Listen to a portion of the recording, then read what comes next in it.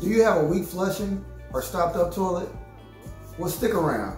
I'm gonna show you how to figure out what the problem is, do it yourself, and save you a lot of money. Let's go. Before we get started, don't forget to click the like, subscribe, and bell notification for the latest HE content. And also, because I know your time is valuable, I made sure to put the topics in the description below so that you can go directly to the topics you want to know a little bit more about. So let's get started. So we're back inside of the half bath. And as you can see, the toilet water level is so low. But at this point, it doesn't matter because I'm going to cut off the water line, cut out the water supply from the water line, and then drain all this water that's inside of this toilet, drain it out. And because I'm going to turn off the water, it's not going to refill. So that's what we're going to do right now. And the water line is right here. All right, as you can see, hopefully you can see the water line right here. So only thing I'm gonna do, most water lines are simple like this. You just turn it the opposite direction of where it is already. So you turn it the opposite direction all the way until it stops, and you turn the water line off. All right, so next we're gonna flush the toilet and drain all this water out that's inside of the toilet. Really, the only thing I need to do is hold the latch down. And once I hold the latch down, this flap is going to stay open and it's going to keep draining the water. So let's just do that and save some flushes. So what I decided to do was go ahead and use this plunger to plunge out the rest of this water that's inside of the toilet. I got it down very low. I'm not sure if I can get the rest of it out. I was hoping I could, but I don't know if I can. Try to flush it one more time. All right, nothing happens when I do that. I'm going to take these pliers and try to grip the connection with this. Let's see how it works. Hopefully you can see what I'm doing. I'm just going to grab at the top part, the plastic part,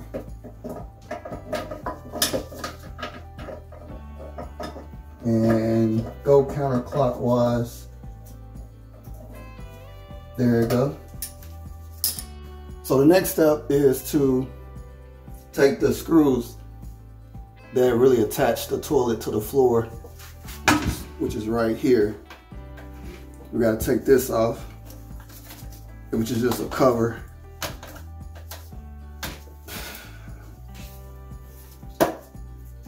There you go. Take that bolt off that's attaching it to the floor, which is not even on tight, so that's going to be easy to do.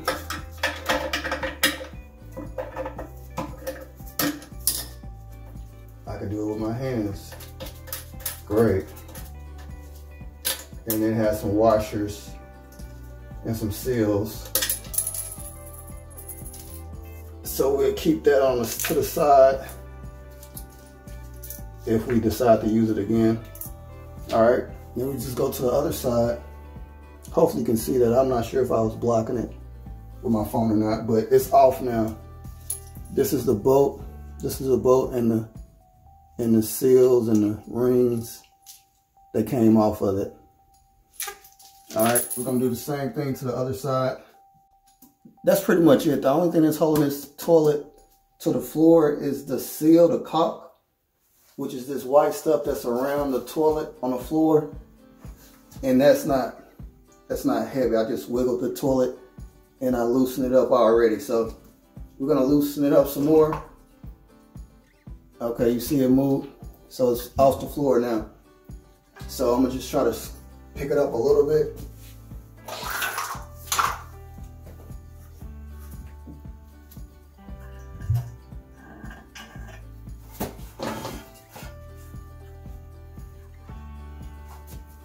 All right. So here's a new toilet seal that I purchased. We're going to replace this wax seal with a non-wax rubber seal. And hopefully that installation will be a lot easier and less messy. There you go. Okay. I had to figure out where the bottom of this thing was, and I finally figured it out.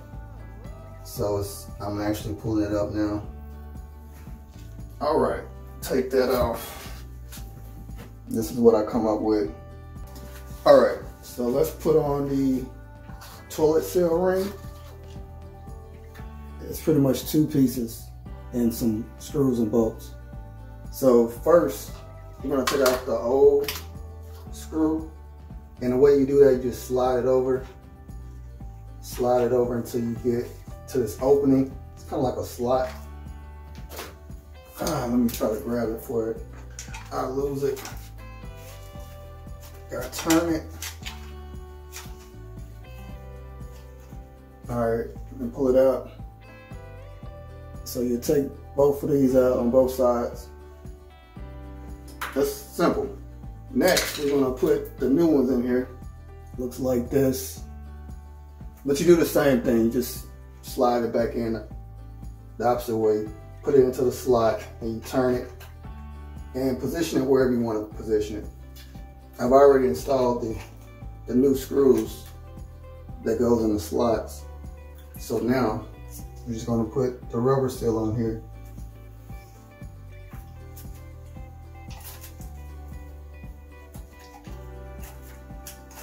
And then put these plastic rings on here.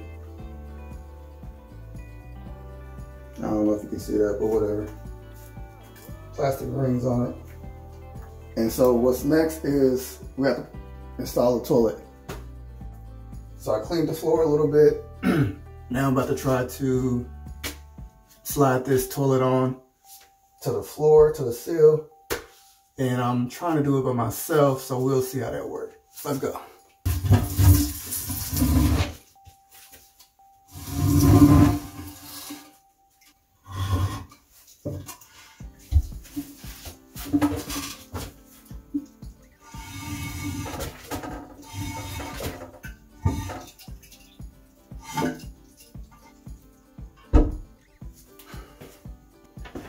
All right, it's back on.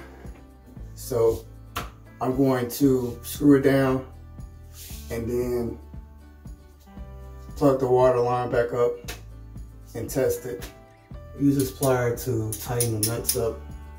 That's gonna secure the bowl to the floor. They're on both sides. So I already screwed it down and now I'm just gonna tighten it up. So next, the only thing we're gonna do is plug this water line back up and then turn the water on. All right, so we're done with that. Now we're just gonna turn the water on. So just turn it the opposite way. And now you hear the water. Now you can see the water going back in the tank. So at the same time, water comes in to the bowl of the toilet. Last but not least, we gotta cock the floor to the toilet. So I cut it in like a 45-degree angle, and I'm just gonna push it out. All right, push it out and start going around the toilet with it and let it dry. And that's pretty much it. All right, I am done. The toilet is back in its rightful place.